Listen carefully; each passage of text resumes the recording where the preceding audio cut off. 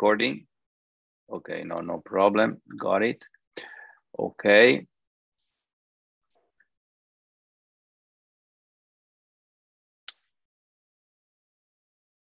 Okay, so everything is fine. So I will go with the sun. So good evening to the people in Japan and in China. Good morning to the people in USA, and good afternoon to the people in Europe. Thank you very much for coming in such a great number. I know that the speaker is a delicacy to hear, so we will be ready to hear Detlef Lohse in 1 second. This is the first seminar of the spring IJMF Spotlight Seminar Series, which is starting today, and we will have repeating occasions every 2 weeks.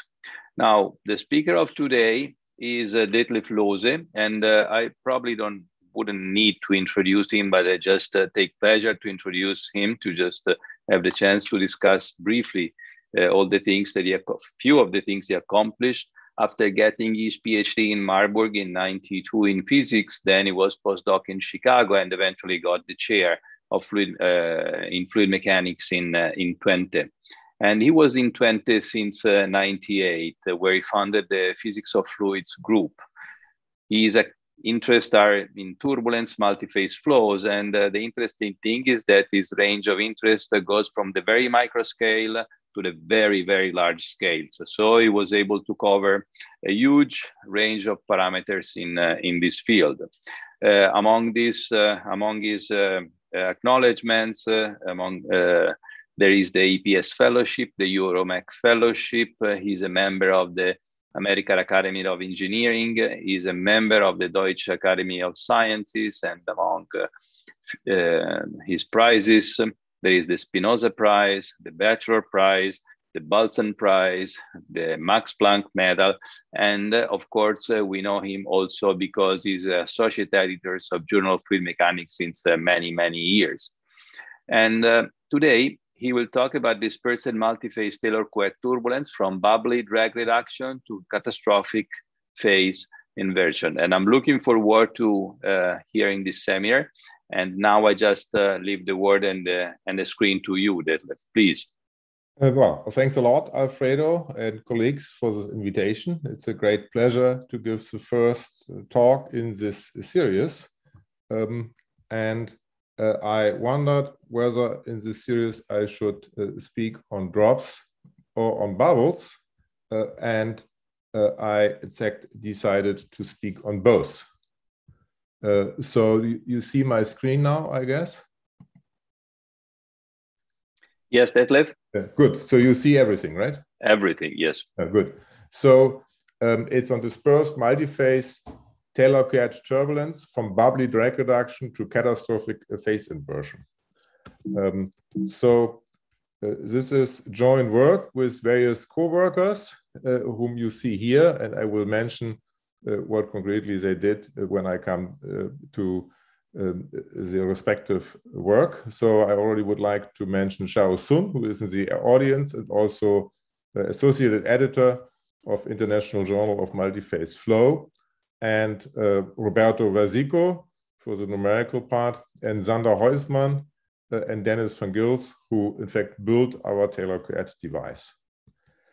So the first question to be addressed is on bubbly drag reduction. And bubbly drag reduction is of tremendous importance in the marine hydrodynamics.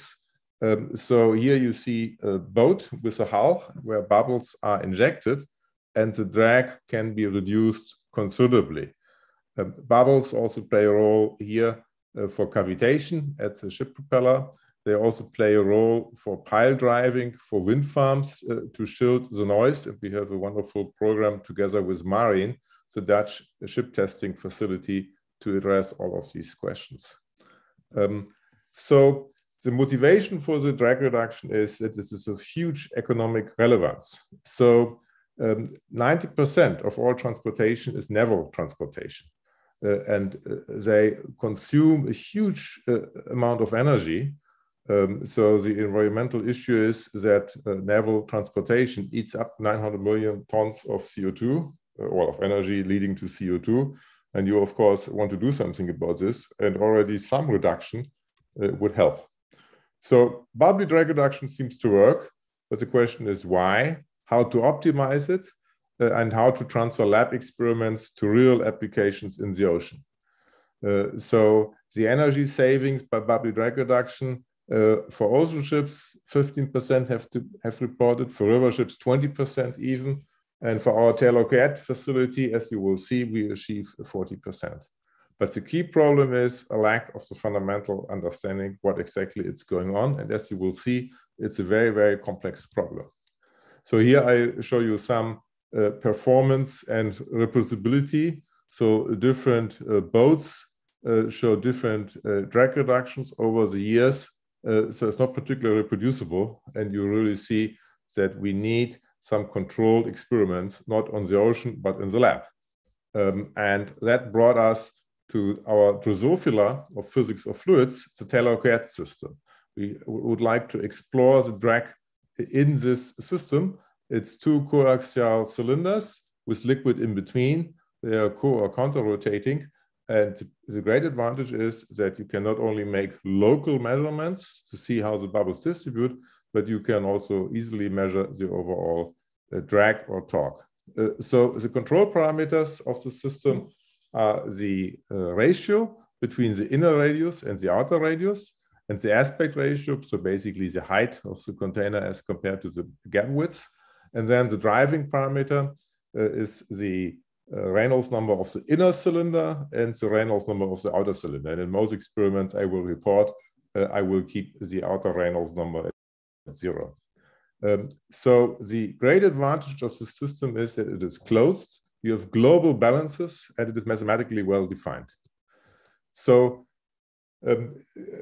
by using this facility, you can achieve a flow which is statistically steady. You can measure the torque, and you can also well control the gas fraction here, as you will see. So you must think of Taylor-Couette flow as a kind of wrapped up pipe or wrapped up channel. So the advantages of Taylor-Couette as compared to a channel or a pipe is that it takes less space. So in US, they have these huge pipe facilities, while the Netherlands is small. So we have to be smart and we wrap up the pipe, so to say. And overall, you need less total power. You have no spatial transients, and it's a closed system, and you have an extra control parameter. So the inner Reynolds number, the outer Reynolds number, and this ratio between inner and outer cylinder radius. So with these parameters, you can probe the physics of the system. We did early experiments together with Dan Lathrop back in 2005, and this is what you see here. So this is the drag as function of alpha, and alpha is the volume concentration of the injected gas for a certain Reynolds number, divided by the drag reduction without gas. And what you see are two regimes, a regime of weak drag reduction up to a certain Reynolds number, and then from a certain Reynolds number on, the drag reduction, provided there is enough gas, so here for 5%, goes down dramatically. So the transition is once the Weber number is 1. So here the bubbles are deformable, whereas here they are not deformable. And this seems to play a role, as these early experiments suggest. What happens for higher Reynolds numbers, and how do these bubbles locally distribute? But well, before we come to these questions, to confirm that drag reduction has to do with deformation, we also looked into the comparison between bubbly drag reduction and a possible drag reduction with particles. So we would put in light particles of similar size as the bubbles, also at 5%, and this is this red curve here, and you don't see any drag reduction there. So drag reduction with buoyant particles doesn't play a role. So again, a hint that bubble deformability plays a role. So let's also compare the drag reduction in a system with smooth walls, which you see here. So here is the torque, so the overall force to keep the inner cylinder rotating at a certain velocity, angular velocity. And then here we increase the fraction of bubbles. So up here we have 0%, down here we have 8%, and you see we reduce the drag by about 40% for this 8%. And we now do the very same experiment with rough walls, and we don't see any drag reduction. So from that, we see that drag reduction is a boundary layer effect. So the key physics happens very close to the boundary layer. But there are many more questions to be addressed. The parameter space is large, so let's better explore it. In particular, let's go for larger Reynolds numbers. And then let's do local measurements. How do bubbles modify the flow? How do they distribute inside the gap? And let's directly measure the local Weber number. And of course, let's improve the precision of these experiments. You saw how large the error bar was. And with all this, we hope to better reveal the physical mechanism of the drag reduction. And for that, and for other things, we built this Twente Turbulent Taylor-Couette system. It's a huge effort. And well, Dennis van Dils and Schau, Gerbe Buchert, our technicians, they did a great job to build this facility. And many of you have seen this facility already. So the phase space of our Taylor-Couette machine is shown here. The inner cylinder goes up to 20 Hertz, and the outer cylinder up to 10 Hertz. With this, we achieve Reynolds numbers of several times 10 to the 6. The gap width is variable. Altogether, we have 111 liter, and cooling is the issue. So if we don't cool, we would heat up the system by 1 Kelvin per minute. So we cool for 20 kilowatts. So this 20 kilowatts we have to pay twice. First for driving the system, 20 kilowatts, and then for cooling. So here you see the device, and also the main players building this beautiful device. And in fact, here's a device with some bubbles already in it. So the overall behavior of this device is shown here. I show you the angular velocity transfer, which in dimensionless numbers is called Nusselt omega as a function of the Taylor number. And the Taylor number basically is the inner Reynolds number squared. And let's focus on the case where the outer cylinder is not rotating. So when you increase the Taylor number, you first get these laminar Taylor rolls, which are well known. And then you see a transition to turbulence. And then finally, for Taylor larger than a few times 10 to the 8, you get this so-called ultimate regime, where Nusselt goes like Taylor to the 0.39. I won't go into this. This is well understood. And it's summarized in our annual review of fluid mechanics, which we wrote a few years back. So here you see the data again, compensated with Taylor to the 1/3, and there will be mainly this regime where the experimental work will take place. So you can fit this regime with the effective scaling exponent of 0.39. So this is the ultimate regime. So here again is our annual review of fluid mechanics, where we discuss high Reynolds number Taylor-Couette turbulence, but mainly without bubbles. So now we inject the bubbles, and we can do so for up to the highest Reynolds numbers. We have 8 air injectors at the bottom, and with this we can have a global gas concentration of up to 4%. And well, how to measure this? Well, in fact, it's pretty easy. You inject the bubbles down here, and the bubbles push away the liquid, and the liquid go into some overflow channels where you simply weigh the amount of water. So it's a very easy way to measure the gas concentration to very high precision. And these are the results. So this is a torque with a certain gas concentration alpha, versus the torque without gas concentration as a function of alpha going up to 4%. And you see that for small Reynolds numbers, 500,000, you have weak drag reduction. It's reproducible. So you have 2 series of runs. It's absolutely reproducible. And when you go to higher Reynolds number, in fact, you get up to 40% drag reduction here. So here, Reynolds 2 times 10 to the 6 with a drag reduction up to 40%. So it's really considerable. So only with 4%. What's going on? Well, I will now plot the drag reduction as a function of alpha for these two Reynolds numbers.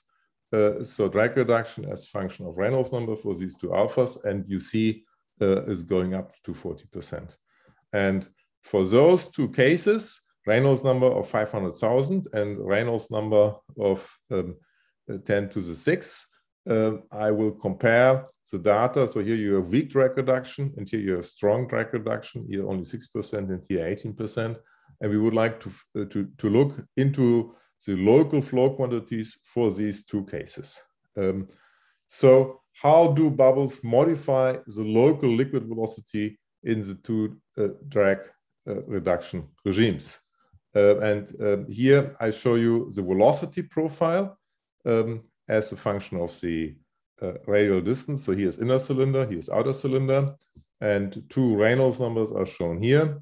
This is the typical turbulent profile, which you also understand why it looks like this, without bubbles. And now we inject bubbles, first a little bit and then more. Well, a little bit in Reynolds number and then more in Reynolds number 10 to the 6. And what we see is that the velocity in the center goes down. And it's also understandable because the bubbles accumulate at the inner cylinder. And therefore, you have a weaker coupling of the bulk of the liquid towards the inner cylinder. Therefore, in fact, the velocity goes down. It's closer to what you have at the outer cylinder. So how do the bubbles distribute in the flow in these two drag reduction regimes? We can measure this with optical fiber technology. And we got an optical probe where basically this technique had been developed by Rob Mudde. It's a fiber. You send in light, and the light gets reflected. And how it's reflected depends on whether there's a bubble, yes or no. And then you get signals of this type. And with these signals, you can deduce what the bubble concentration is. And this is what we see. This is for a small Reynolds number. We see in fact, considerable gas accumulation at the inner cylinder for weak drag reduction, so up to 30% locally. It's huge. When we go higher in Reynolds number, where we have stronger drag reduction, the gas concentration, in fact, goes down. So clearly, it shows that it is not the amount of gas accumulation at the inner cylinder which is responsible for the reduction in the drag. So strong drag reduction is not solely dependent on the local alpha here. So this is just the opposite as one may naively expect, but of course it's understandable because here it's much more turbulent and therefore the bubbles are pushed more towards the center of the flow. So what then is the dominant mechanism behind the strong drag reduction? There we come to the local Weber number. So here for weak Reynolds number, 500,000, we see that the local Weber number is in fact pretty small, whereas for strong drag reduction, the local Weber number is much higher. So clearly it is connected with the local Weber number and with bubble deformability. So here close to the cylinder, we have in fact, a Weber number of 8, suggesting that the bubbles are strongly deformed close to the inner cylinder. So that is the responsibility. This is responsible for the drag reduction. So the conclusion from these large Rayleigh number experiments is that larger local gas concentration does not mean larger drag reduction. What's crucial is the local Weber number. And it's very large, leading to large deformability, and then these bubbles accumulate at the interface between the boundary layer and the bulk, blocking momentum transfer and leading to drag reduction. So we would like to further confirm this. There are many dependent parameters in the system. So the Weber number I already mentioned, but there's also the Reynolds number I also mentioned, but there's also the Froude number. So the Froude number is defined here. So in fact, it's 1 over a square root of gravity. So large Froude number means small gravity effect and vice versa. It compares the centrifugal forces with the buoyancy forces. The trick now is that we would like to change only one parameter. In the numerics, we can do this, and I will do this later, but also in experiments, we do this. So we only want to change the Weber number, and we can do so by adding surfactants. So we basically change the Weber number by adding the surfactants, and all other parameters of the system, so Reynolds, Froude, and the gas concentration alpha, they're all kept constant. And the idea is that by adding these surfactants, you get smaller and stiffer bubbles. You switch from free shear boundary conditions to no slip boundary conditions. And in particular, you suppress bubble coalescence. So the turbulence is so strong that all these bubbles are smashed into pieces. And once you have surfactants, the coalescence is suppressed. So overall, you get much smaller bubbles, and these bubbles behave like solid spheres. And the first who did this, in fact, is Shu Takachi, who is also in the audience, and Professor Matsumoto. And the idea to do so, in fact, was triggered when Shao Sun and I visited Tokyo. I think it was around 2009. And when Shu put in his own water channel the surfactants. And this was so impressive to see first in clean water these very large bubbles, and then only a few drops of surfactants were added. The Triton X100, and then the overall flow features change dramatically. So locally, you really could see this. So same gas concentration, you add a little bit of Triton X, and there you go, totally different features, much smaller bubbles. And this is so nice about visiting labs. You get ideas, you remember the experiments, and well, so it's time for all of us to travel again to labs and to meet our colleagues, not only via the screen, but to go to the labs. So this really was an experiment triggered by really the visualization Shu and colleagues did in Tokyo in their lab. So we did so here too. So we would rotate our inner cylinder at 20 hertz, and it's fully turbulent, 2 times 10 to the 6.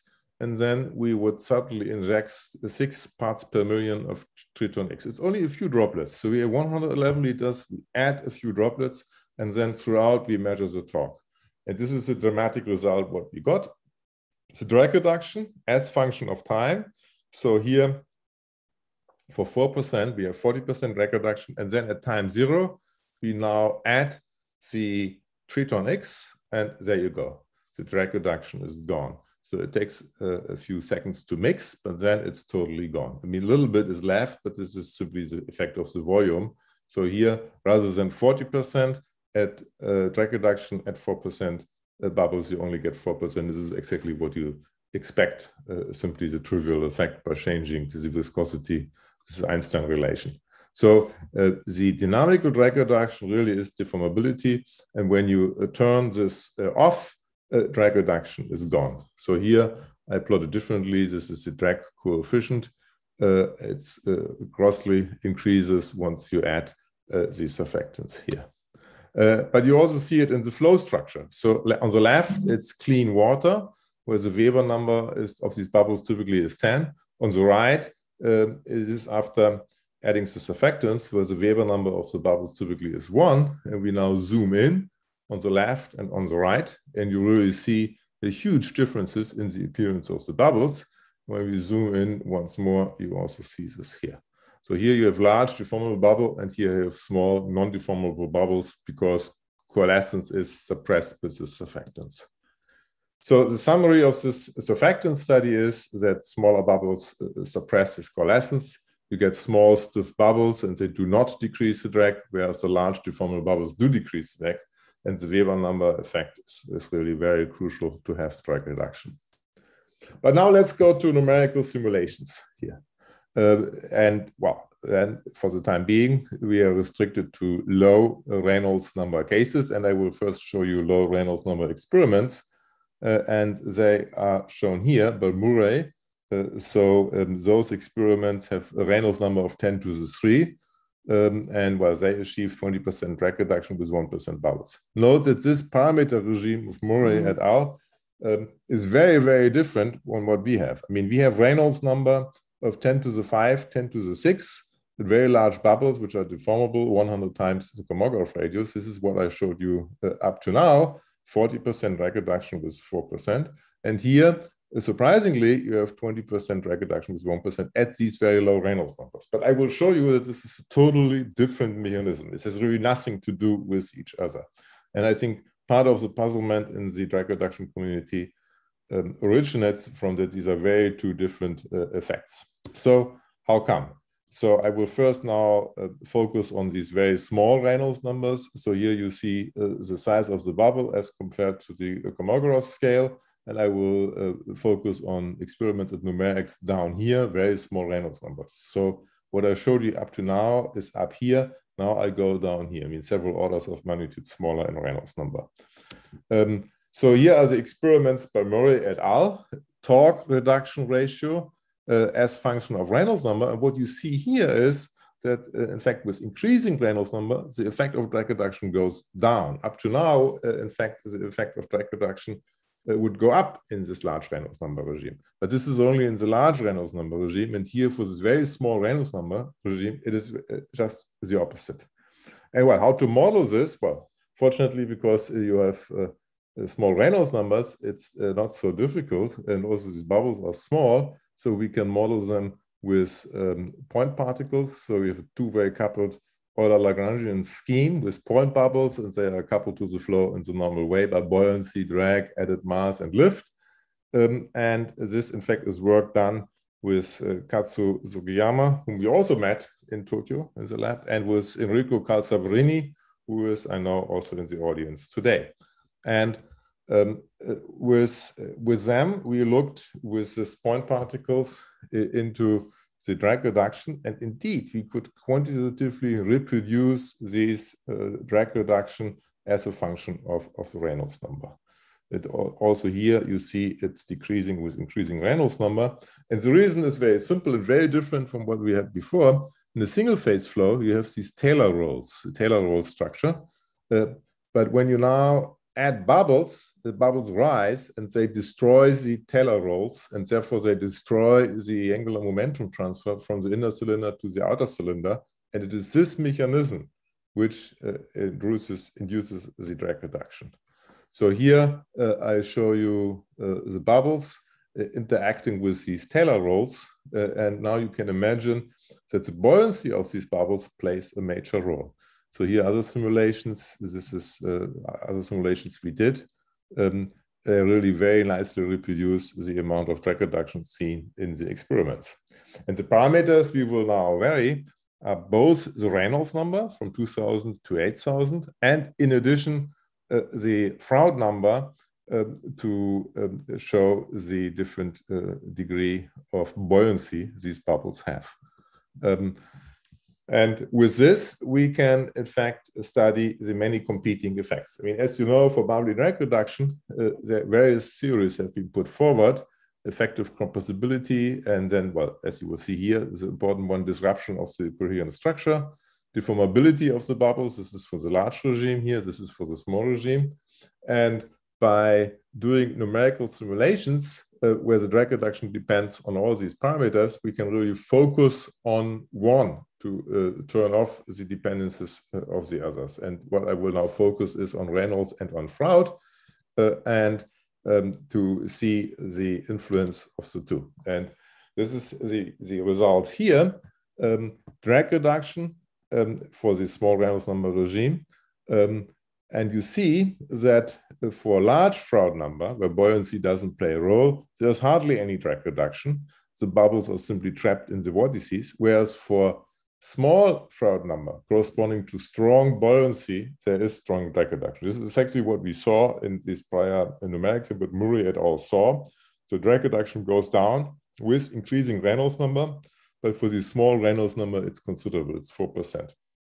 And the reason is that once you inject these bubbles in this flow, all these structures, this plume structure and the Taylor rolls, they are washed out. So on the left, you see single phase flow, and on the very right, you see multiphase flow with bubbles with a large Froude number corresponding to small buoyancy effects.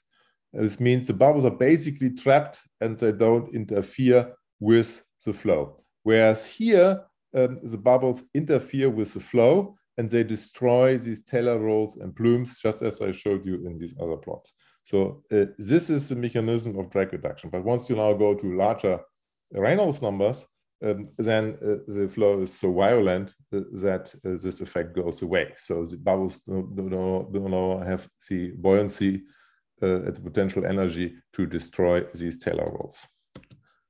So this is also seen here. Typical bubble trajectories. When you have strong buoyancy effects here on the left, the bubbles rise. Whereas here on the right, where you have weak buoyancy effects, the bubbles are simply trapped in these vortices and they don't change much. But here you have drag reduction. So where do the bubbles go? Well, here's the radial profile for these two Froude numbers and the axial profile. So in view of time, I focus on the axial profile.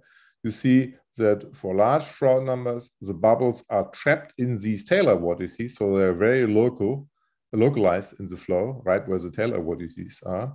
Whereas for small Froude number effects right here, buoyancy is there and then the bubbles don't care so much about the Taylor rolls. And here you have the drag reduction. So here's the phase space again, two very different regimes.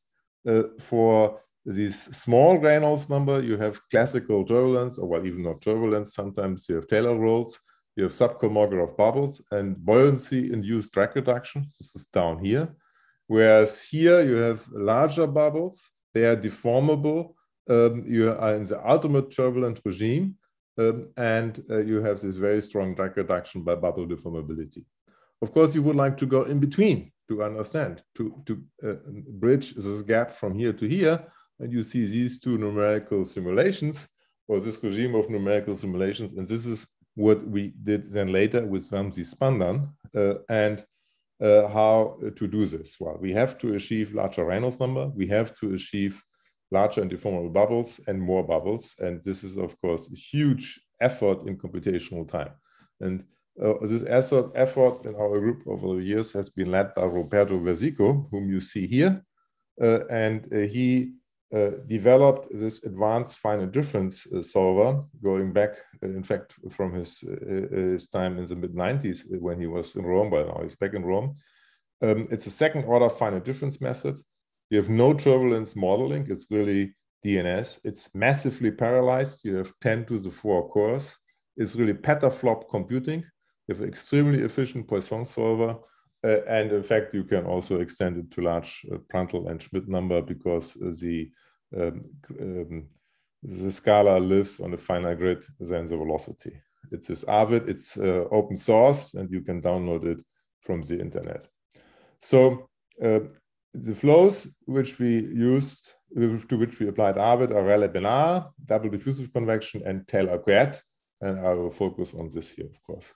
And here you see one of these simulations. Taylor is 10 to the 9. You see these Taylor rolls. You see how turbulent they are. Now you zoom in and you close to the cylinder. You really see the rolls and the boundary layers and these tricky structures and dive into the flow. But to all this, we now have to add bubbles. And this is also challenging. Roberto is not only expert for advanced finite difference, but also for the immersed boundary method, which he co-developed. And we coupled this to this finite difference code. And with that, we could get deformable bubbles, which you see here, or deformable droplets. It's fully resolved bubble dynamics, and with momentum exchange, it's four-way coupled, and you really get the deformation of the bubbles. And with these techniques, you get beautiful movies of this type of Taylor-Couette flow with the bubbles passing by here and causing, in fact, here's the vorticity, which you see. And with this, we do get drag reduction. Of course, we can't go as high as in experiments. So we have an inner Reynolds number of 2 times 10 to the 4. But we do see that now the bubble drag reduction goes up with Reynolds number and also with the Weber number, which you see here. And we get here even a drag reduction of 8%. So this is really the regime of large Reynolds number and large Weber number, where you get deformability, drag reduction by bubble deformability.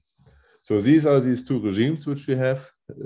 This regime which I showed here, the ultimate regime, large Reynolds number and large bubbles. You had drag reduction increases with increasing Reynolds number. It also increases with increasing Weber number. It's a Weber number effect, and deformability is responsible. Whereas for the small Reynolds number, in the classical regime, you have tiny bubbles, but there the drag reduction decreases with increasing Reynolds number. It increases with increasing buoyancy here.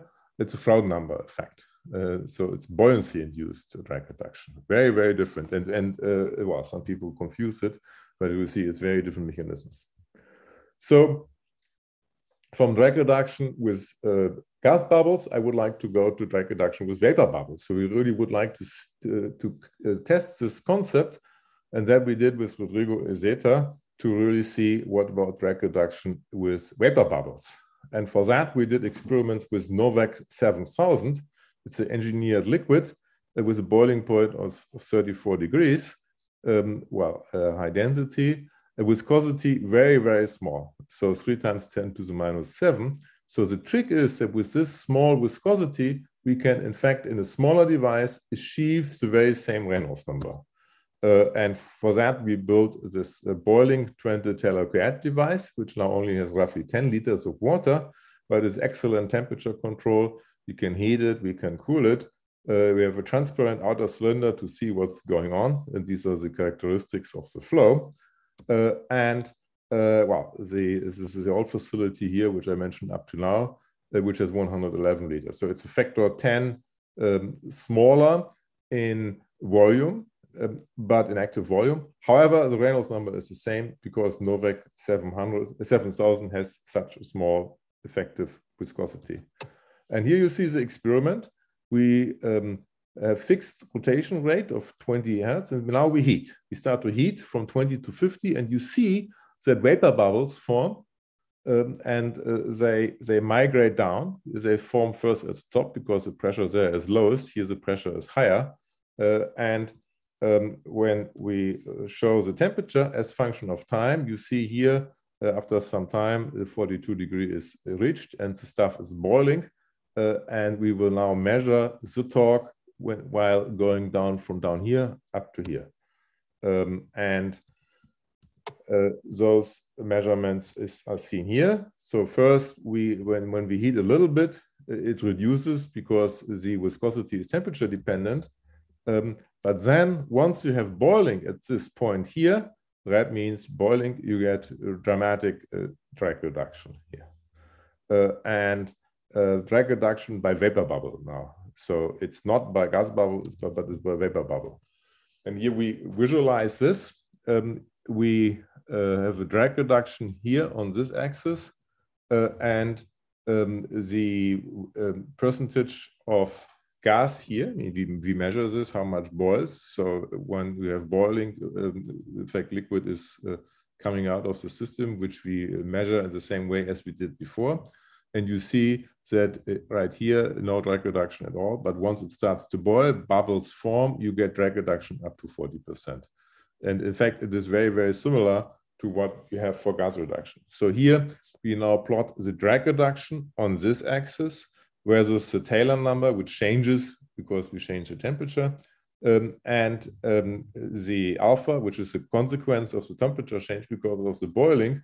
And you see when we now increase with time, here it starts to boil, many bubbles form, here 8% bubbles, and those have the strong drag reduction. But while Taylor number, of course, it's changed. It's not kept constant in these experiments. And when you now compare with the experiments which we did before, it's in fact very, very similar. Here you see the drag reduction for the gas bubbles, and this is the new experiment for the vapor bubbles, and we get the same amount of drag reduction for the same amount of either gas here or vapor. Also here in this plot, drag reduction versus gas concentration, it's very, very similar. So the system doesn't care too much whether it's a gas bubble or a vapor bubble, as the drag is produced correspondingly. The amount of vapor can be measured dynamically here. We get 40% drag reduction in the presence of bubbles, and the bubble deformability again is crucial. So here we have Weber numbers of from between 4 and 13. Well, in the final part of the talks, in the last 5 minutes, I will also explore turbulent emulsions. So up to now we had bubbles in turbulence, but now we will go to oil droplets of emulsions. And emulsions are, of course, very important. I think I don't have to tell this to the audience of the International Journal of Multiphase Flow. You will see various examples for emulsions. And when we mix water and oil, well, oil is floating in water, but when we shake, we get, in fact, an emulsion. But this, with time, separates again into phases, and after some time, oil is floating again on the water. This happens if you don't stabilize this. In mayonnaise, you put in some emulsifier to keep this emulsion constant, and this is what you see here. And this is where you can achieve 80% emulsions with 80% oil and stability. But this is all chemistry. This is surfactants effect, so to say. And we don't want to use such emulsifier. We want to make emulsions simply by turbulence, very strong turbulence. The Reynolds number is 2 × 10⁶. And we get this emulsification by the strong turbulent driving. In the beginning, we start off with water at the bottom and oil at the top, and then we drive, and the crucial control parameter is the ratio of oil as compared to the total volume. Alpha is now the volume concentration of oil. And we take, in fact, a silicon oil, which is very similar viscosity as compared to water. So water has 1 millimeter squared per second, and the silicon oil has 1.03 millimeters squared per second. So basically the same, and this is the silicon oil here. So what happens? And this is what you see here. Down here you have water, up here you have oil, and now we start to rotate. This movie goes 4 times faster than real time, and you see that at this interface here, you get a mixing, and you first get the water droplets entrapped in the oil here. You get oil droplets entrapped in the water here. And this is, in fact, mixing pretty well. And then after a few seconds, it's totally mixed. So you now hardly see the initial state any longer. And at some point, it will all be very milky and very white, because of the Rayleigh scattering. So now basically, I think you cannot see any longer in what state you started. And it turns out that for this case, 10% oil fraction in the beginning is all very stable. So it's stable for hours after this mixing procedure. So it looks completely white due to the Rayleigh scattering. This is at 10% oil percentage in the beginning. It's very different when you go up to 70% of oil in the beginning. You also mix, but when you then turn off, it immediately demixes. You have phase segregations within seconds. But we don't understand this, so why there is this huge difference. So while oil in water is stable, here is the case, water and oil is not stable, and it immediately demixes. So what about the drag on the inner cylinder? And we can measure it just in the way we did before.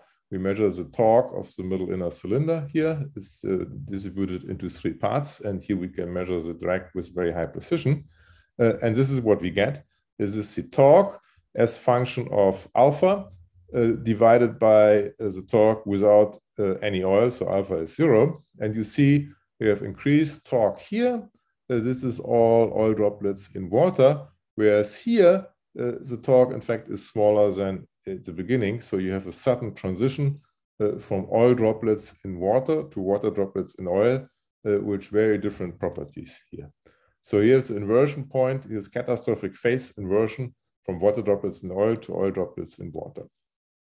And we would like to express this in terms of an effective viscosity. Therefore, we use our global scaling laws, which I explained in the beginning. So the Taylor number, defined here, basically the square of the inner Reynolds number, and the Nusselt number. And we know how it scales for single phase flow. And what we assume is that also in this 2-phase flow, in this emulsion, the global response is assumed to be Newtonian. And well, here is the famous slope. Nusselt as function of Taylor goes like 0.39 or 0.4 locally. This is for a pure liquid, and this holds for both water or for oil. So alpha is 0 is pure water, alpha is 100 is pure oil, and it holds. And so the idea is now that let's take the data for alpha is 70% emulsion, and let's assume some effective viscosity for that case. This is what we want to determine, and we try different effective viscosities. And this is what we get for Nusselt as function of Taylor. But we know that it should be on this curve. So we have to fine-tune this. And out of this fine-tuning procedure, we in fact then get what is the correct effective viscosity. So it's technically a little bit complicated. I won't go into this. So we have 32 experiments with different alpha. 6 of them, we know the viscosity exactly, namely those for pure water and for pure oil. And of 26, we don't know this, but there we fine-tune the effective viscosity such that we get data on this curve. And with this, in fact, we get this curve totally collapsing, Nusselt as function for Taylor for these various concentrations. And out of this, we can read off the effective viscosity. And the result is shown here, the effective viscosity. Here we have the ambulance region. Here we have this catastrophic phase transition. And note that the effective viscosity of the emulsion is smaller than that of any ingredient, which is pretty remarkable. So, you know, here we had a viscosity of 1 millimeter squared per second for water. Here also basically 1 for pure oil. But in between, here in this regime, for water, droplets, and oil, the effective viscosity goes down. And here, in fact, it goes up, and we have catastrophic phase inversion. Well, this is where we start with, in fact, a preset oil concentration alpha, but now we do alpha sweeps. We put in oil in the top and get out oil at the bottom, or the mixture at the bottom, or we do this with water, and with this we do sweeps. And what we get out of these sweeps is this. So first we sweep alpha up by adding more and more oil, and we go up here, and here we get the catastrophic phase inversion at about 72%.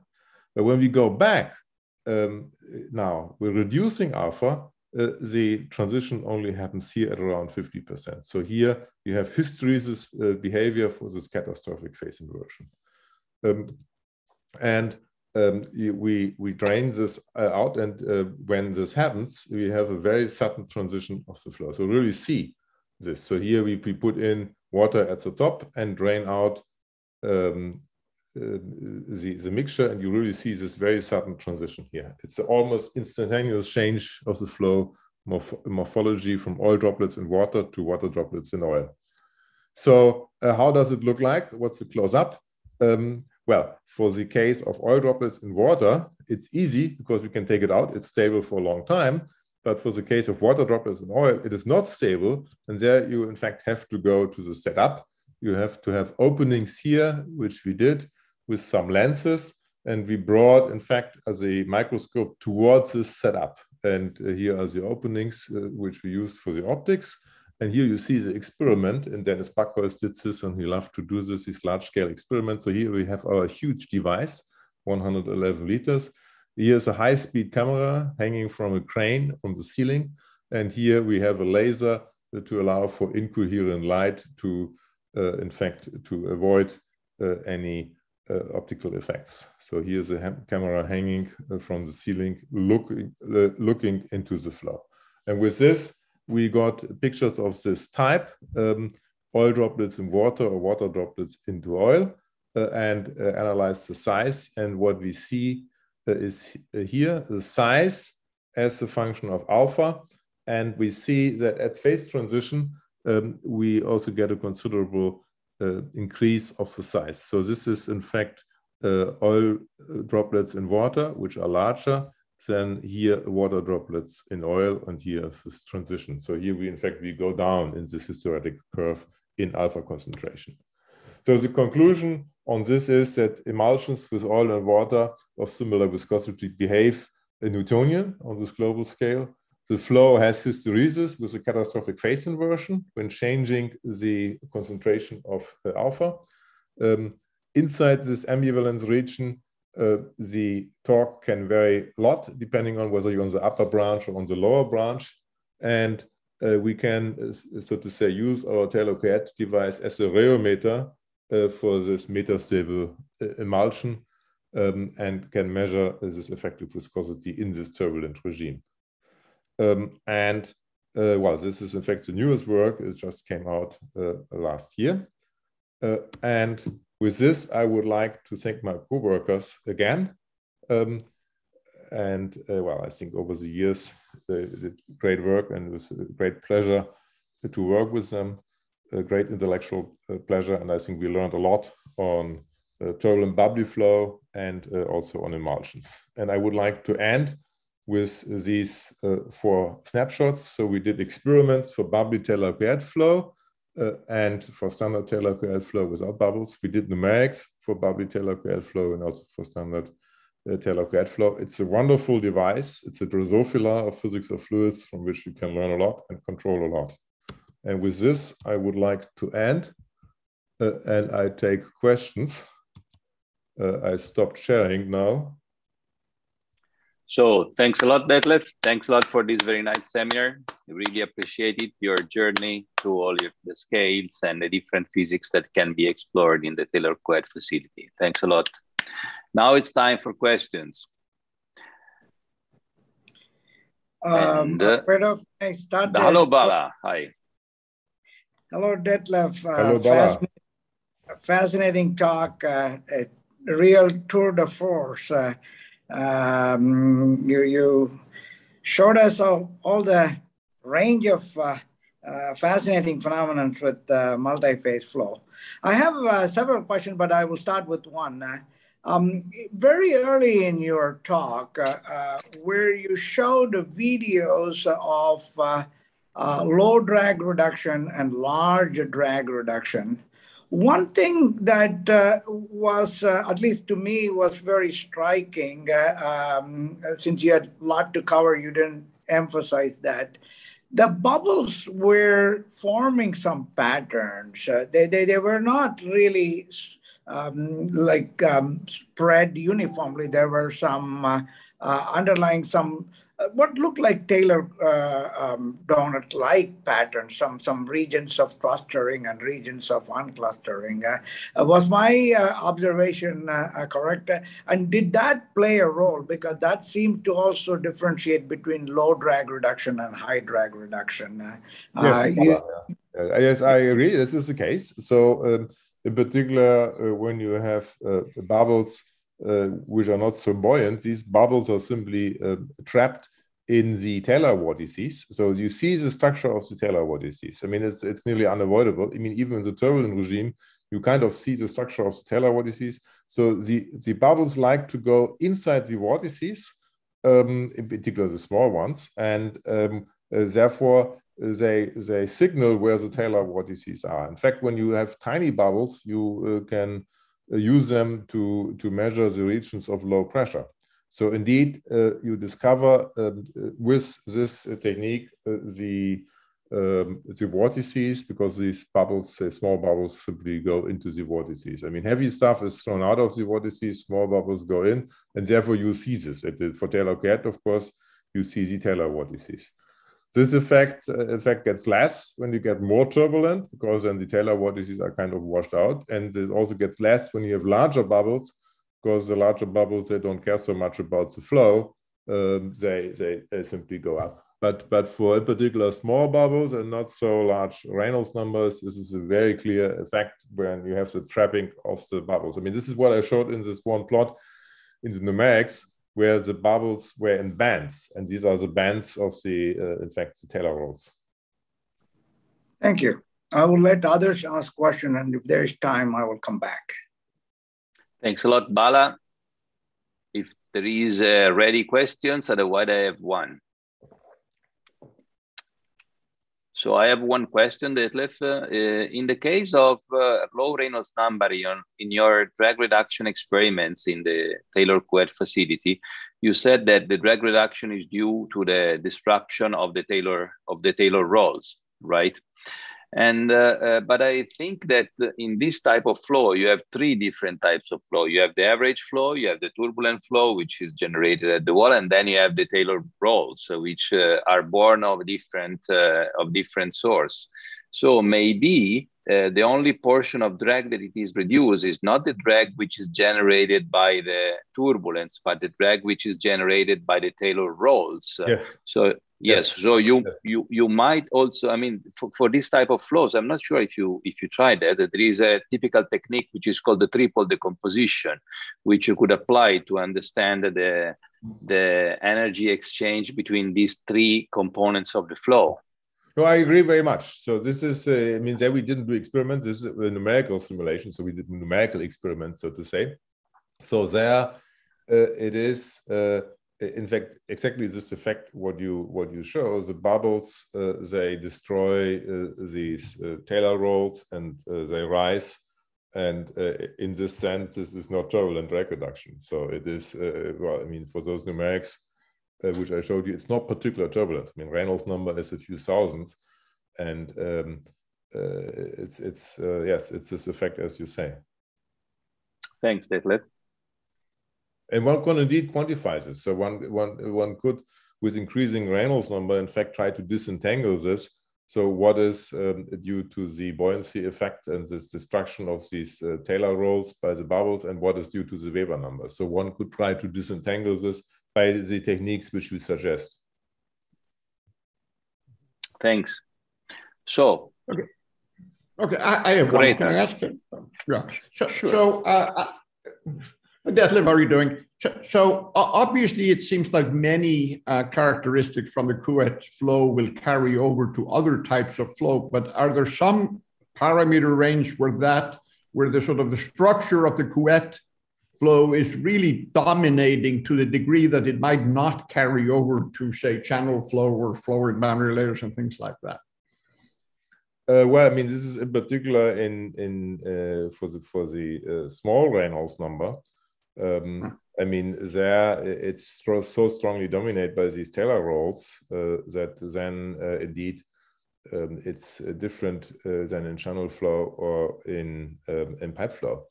I mean, in this regime for strong drag reduction in strong turbulence, there our argument for this shipbuilding industry always is it's similar because under the ship hull, bubbles go up because of buoyancy and sit under the ship hull. And in our case, in fact, you have the centrifugal forces. So the heavy water is thrown out and the bubble experience forces towards the inner cylinder. This is what you saw. I mean, that's why you saw this high local concentration, up to 30% of bubbles close to the inner cylinder.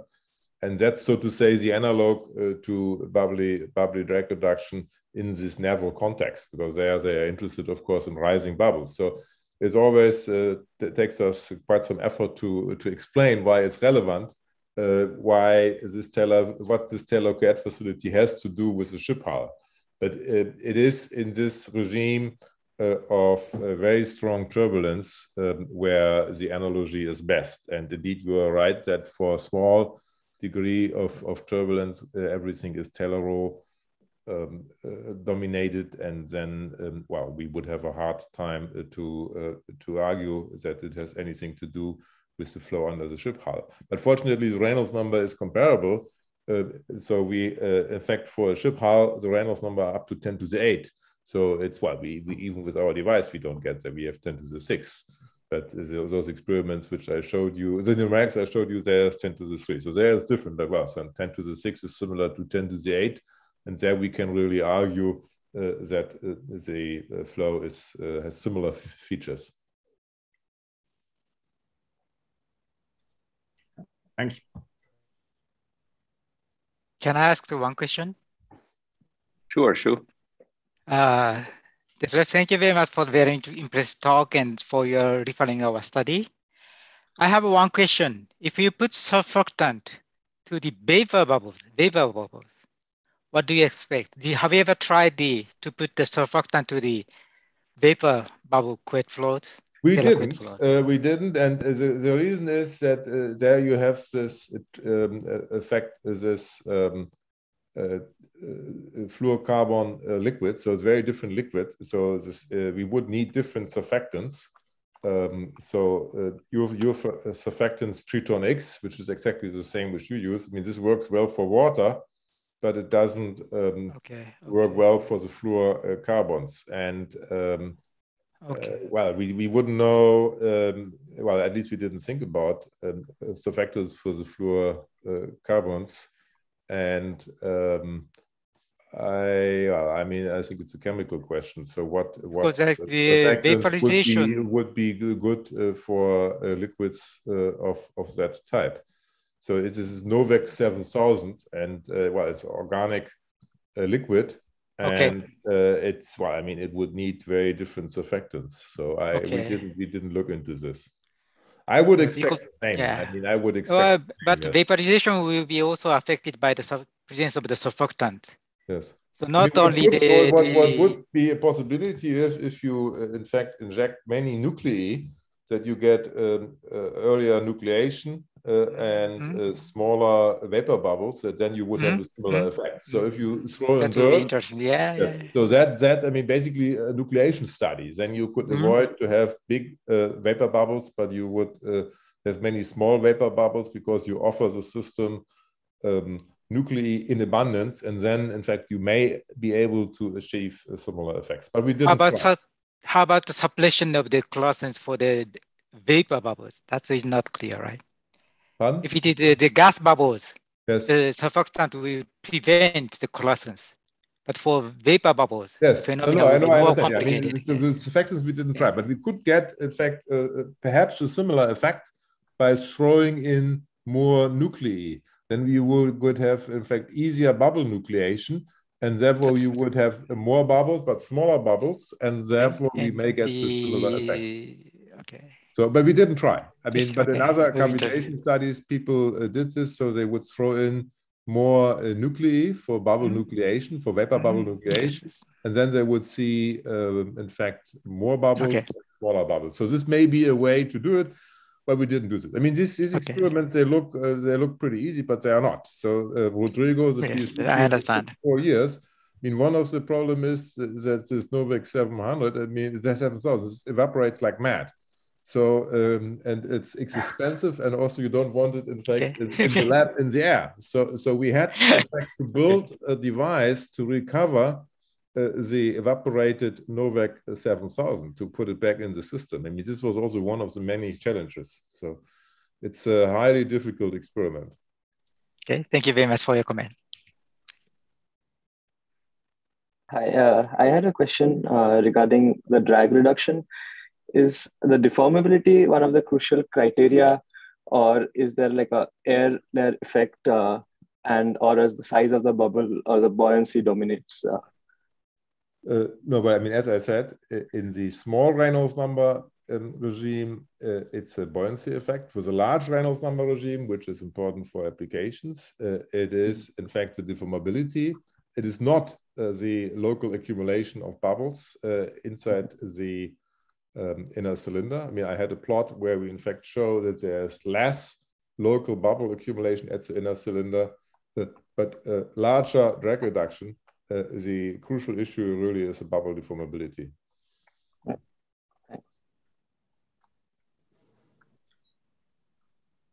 Alfredo, can I ask one more? Of course.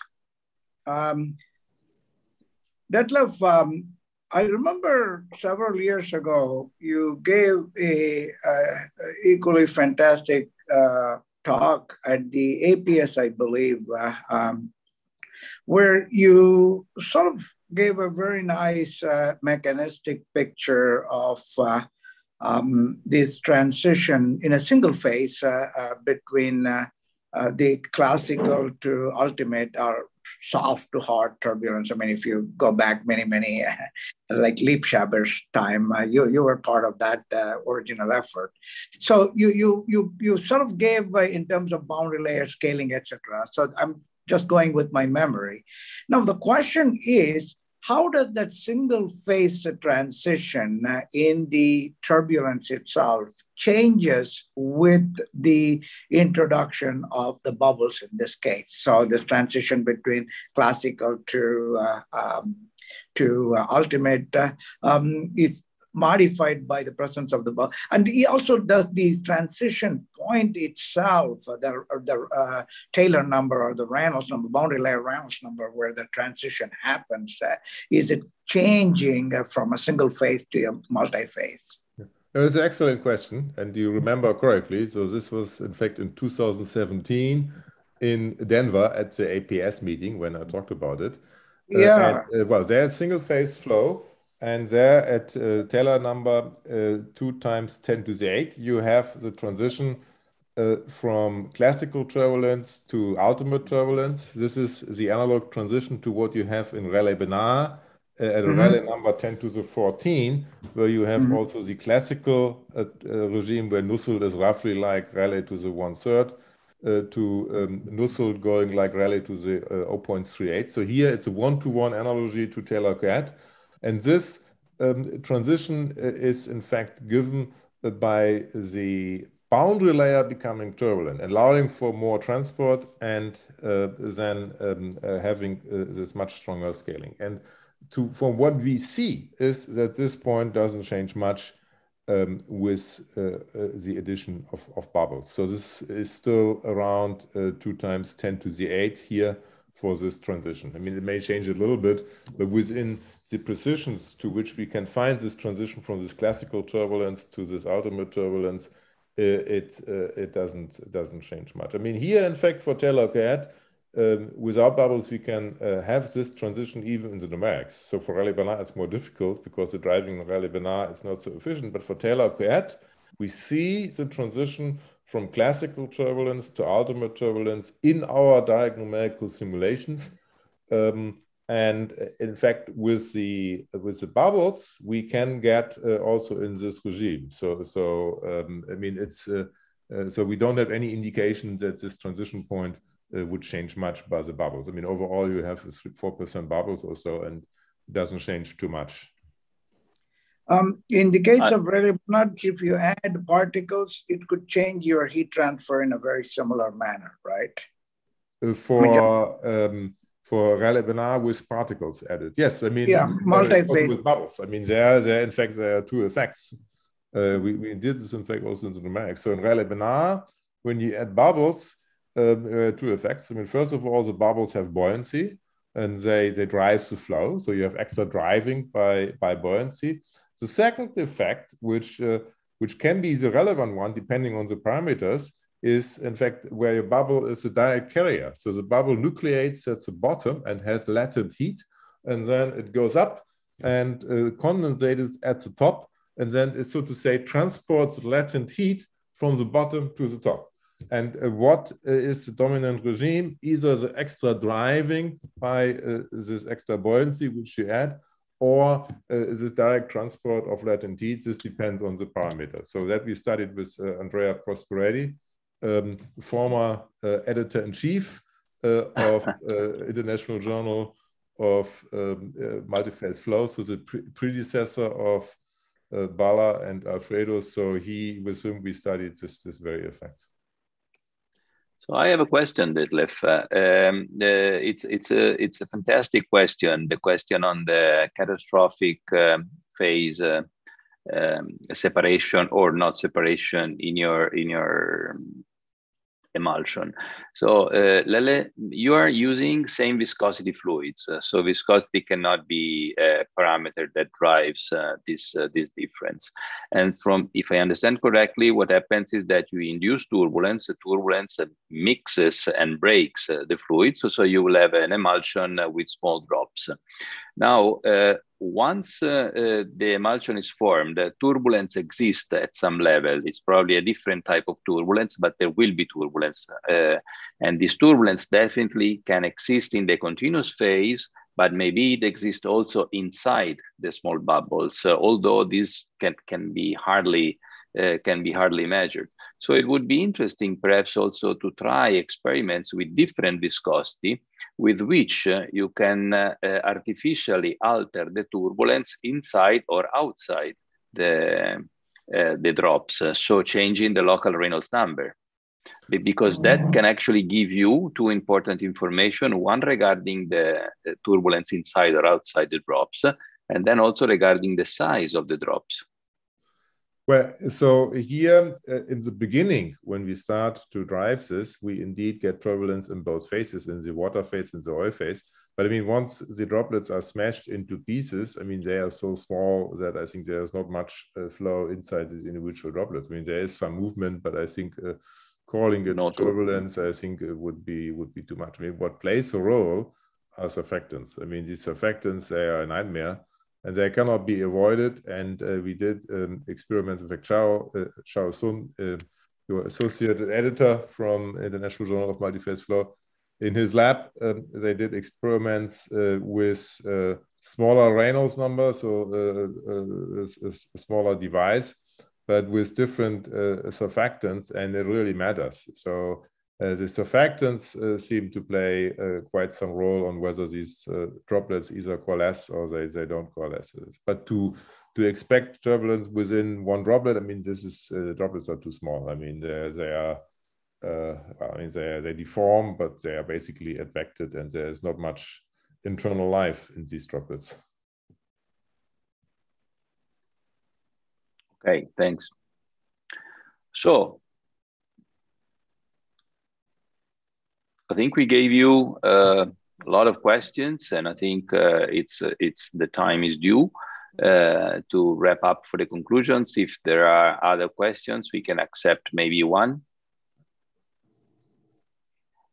If there is no question, then I would like to thank you again, Detlef. Really, thank you very much for thanks giving for this the seminar. opportunity. I enjoyed it very much, and well, thanks for the very, very nice questions from a broad audience. So it's very good, and it's good to see many friends and colleagues again, and hopefully soon in person again.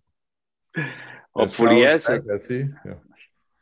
Thank you again, Detlef, for the entire audience. Thanks a lot for joining from all these different time zones. And don't forget the next seminar in 2 weeks from now.